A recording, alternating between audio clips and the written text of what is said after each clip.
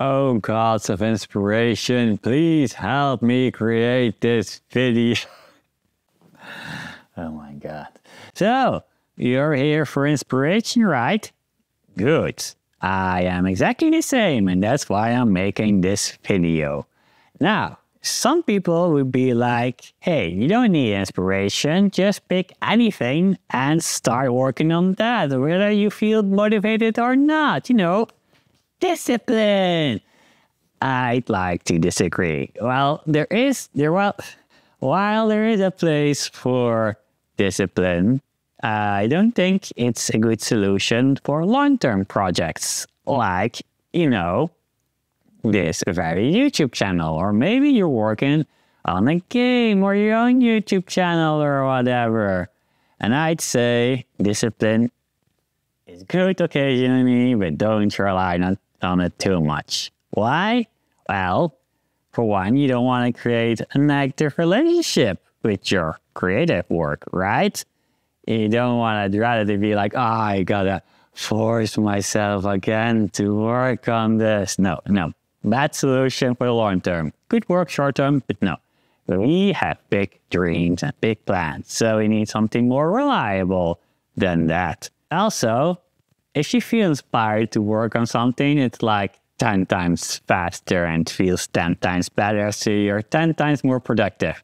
So actually, if it takes you if you need to skip 9 sessions to get one really good session out of it, that's worth it, right? Because you make up for it if it's that much more efficient and motivating and effective.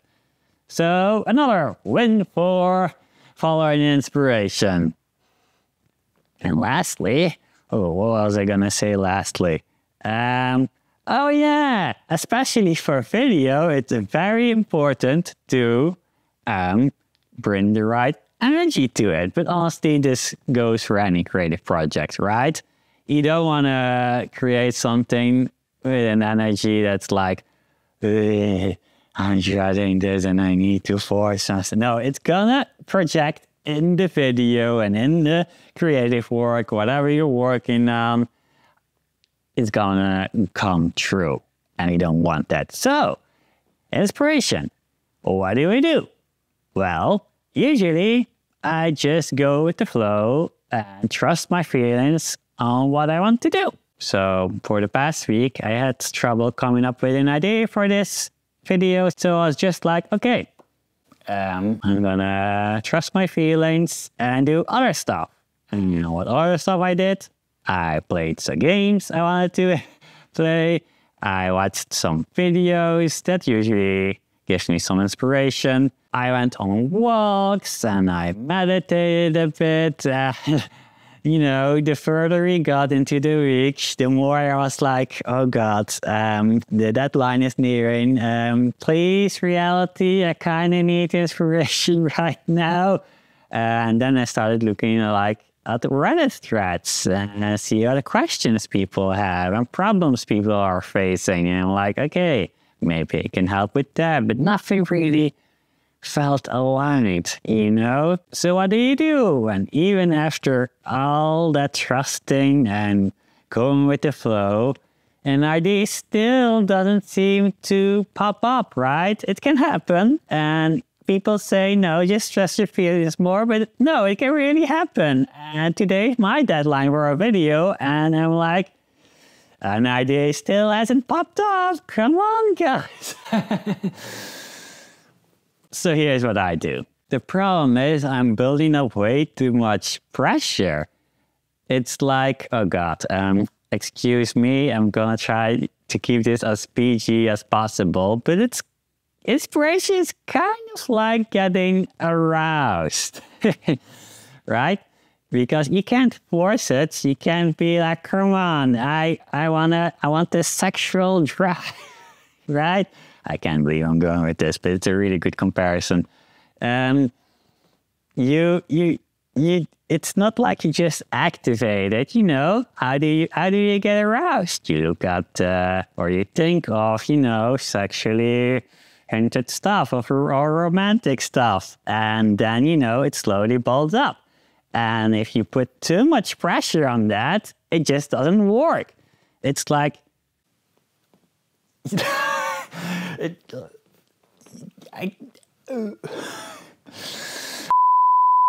It's definitely not just a switch you can turn on. So you need to relax, calm down, and just let the thoughts and the ideas flow.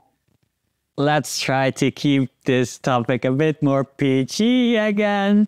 It's kind of like doing a Google search.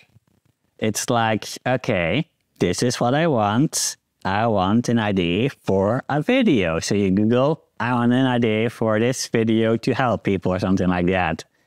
And you get no search results or very bad search results. What do you do when that happens? Do you type the same search result in again and again? Of course not. You try different stuff. You try a different angle to ask the question. Or you broaden it.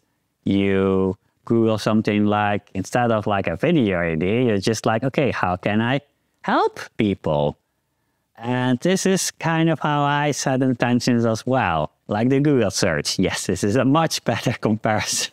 If my first Google search doesn't read the results, I just try something else and something else and something else until something eventually comes up that's like, okay, I can work with this. And even if there are all that, you still don't get something which is unlikely but still possible. It's kind of like reality's way of saying, hey, decide for yourself. You can do whatever. Anything is possible here. The problem we usually get into is we have like a specific idea how to do something, but there are multiple, thousands, millions of ways to do a certain thing. And that's why I decided to film this in my PJs. You know, because if the traditional way isn't working, I try to be as divergent as possible. I try different stuff. And one thing I often relied on is filming a different way or a different place.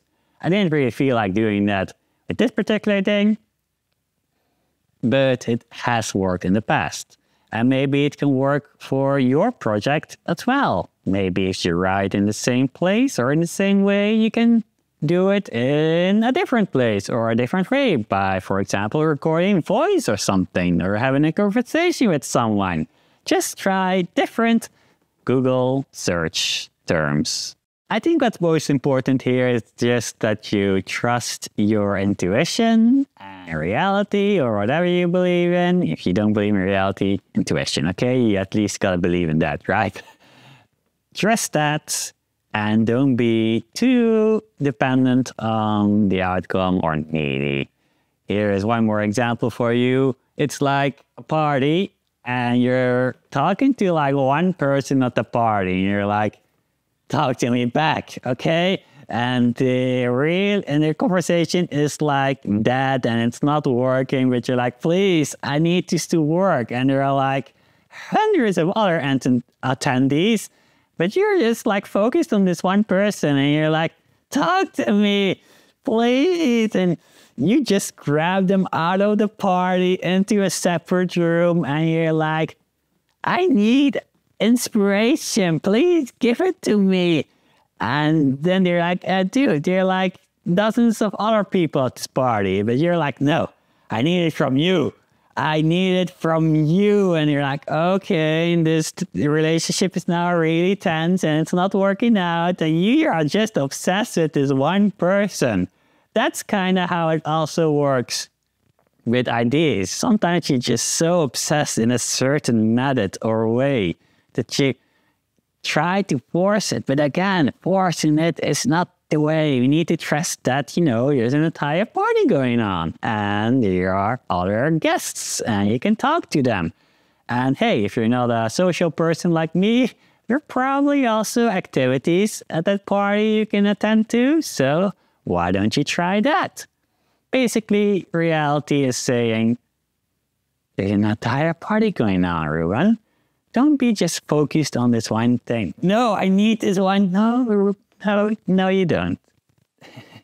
Okay, I hope those metaphors brought you some inspiration or ideas, or at least helped you in a way. Okay, it has been a pretty wacky video, but I hope you guys like this kind of thing. All right, see you on the next one. Party. Here is a suggested video, and here you can subscribe. Actually, I do it the other way around, but it's okay.